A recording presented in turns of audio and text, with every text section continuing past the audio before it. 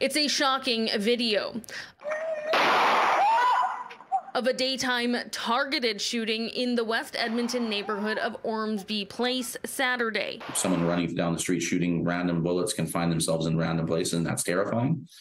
But at the same time, it shouldn't create a mass fear because it's just not something you're not seeing this every day. Dan Jones is a criminologist, but he spent years as an Edmonton police officer.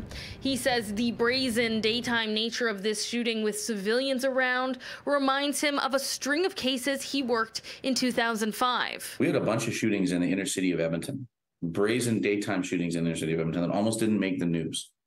So part of me is wondering, is this becoming more newsworthy because it's occurring in neighborhoods that don't expect violence? It is very sporadic throughout the city when we do have these events. Edmonton police say the victim in this case was known to police and is not cooperating with the investigation led by the Organized Crime Unit. Acting Inspector Eric Stewart says Edmonton currently doesn't have many gangs, but those involved in criminal activity are targeting each other.